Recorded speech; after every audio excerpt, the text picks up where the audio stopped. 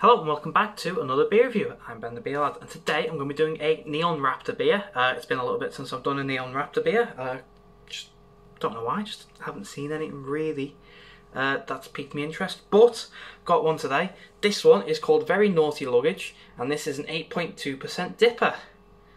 There it is. I don't really think I have to explain what the can art is.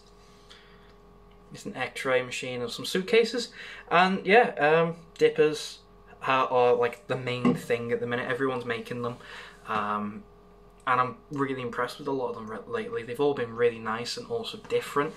They've not really gone for the same structure of, you know, the same fruits and stuff. It's all been different, so I'm looking forward to this. Nice dipper, and because all the other ones have been different recently, I'm hoping this will be the same. There's no guff on the side of this can at all, I think. Oh no, there is, but it's tiny.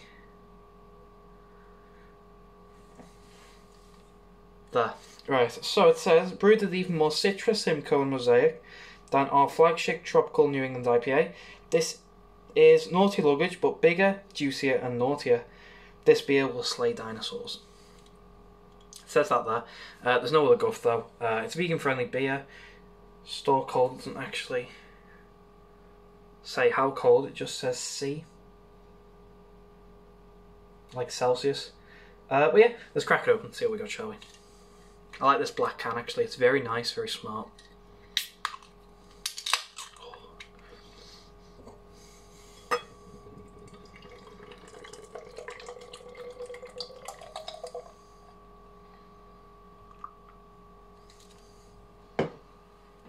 Right. Ooh.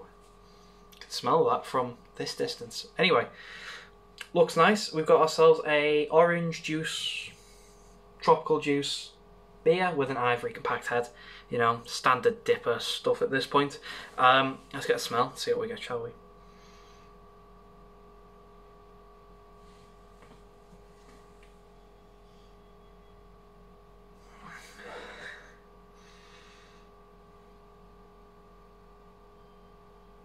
What is that? Is that like coconuts? Can't be coconut. Passion fruit. There's a fruit in there. I can't put my finger on what it is yet. There's something in there. It smells nice. I'm not saying it smells bad. There's something in there I can't identify, but I know what it is. So, passion fruit, mango, guava, pine.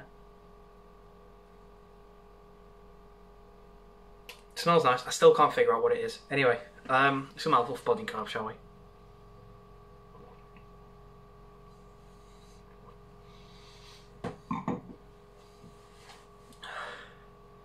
Carbs nice and light, quite soft.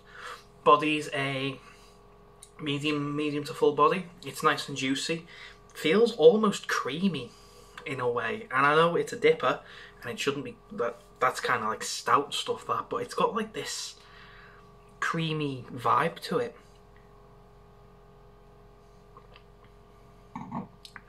Like, it's quite smooth, and it reminds me that just the body kind of reminds me of one of them Vault City sour smoothies, like that kind of creamy texture to it.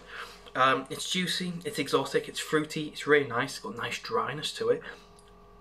Slightly bitter, but there is like a creaminess in there, which is weird.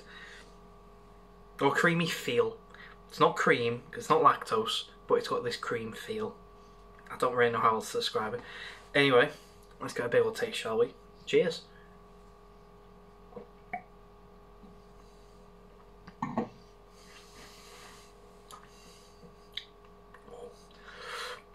Oh, there's a lot of flavour in there that I couldn't smell.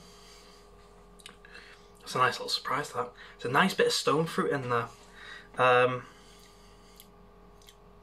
it's nice, dark, pithy stone fruits, plums, really.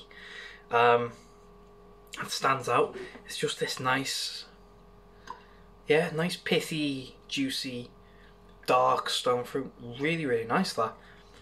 It's quite strong. Pardon me. Yeah, so there's all that stone fruit, like I just said.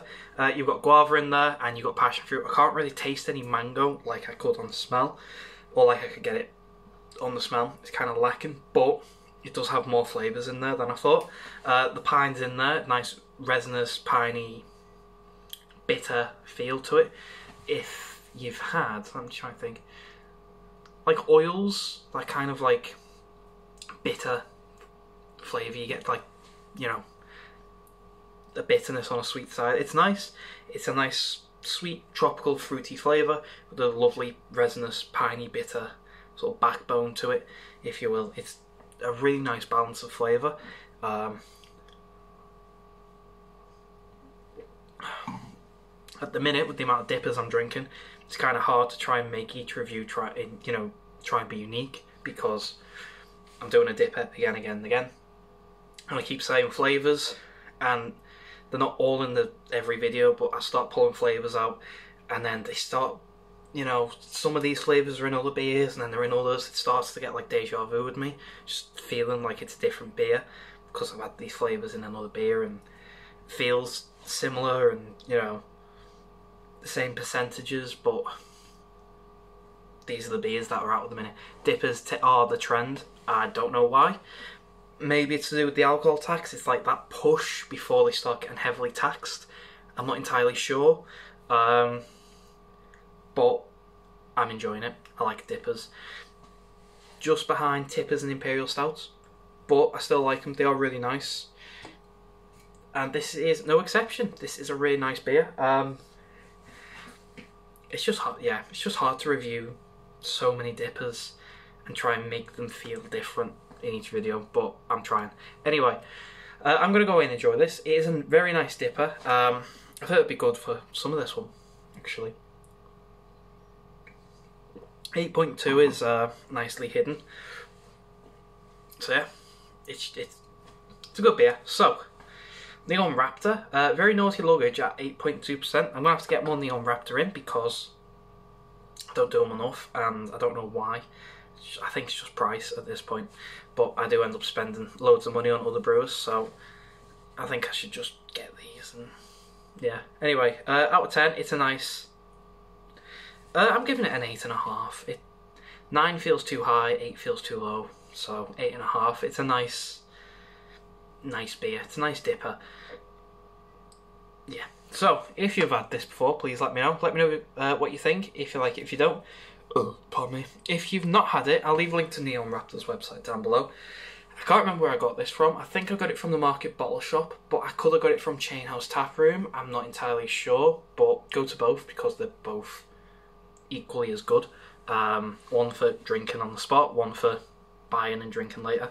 Both just as good. Anyway, link will be down below for Neon Raptor. If you like the video, thumbs up, thumbs down, all that usual stuff. If you want to subscribe, consider doing so, because the show must go on, etc, etc, so on and so forth, and I'll see you later.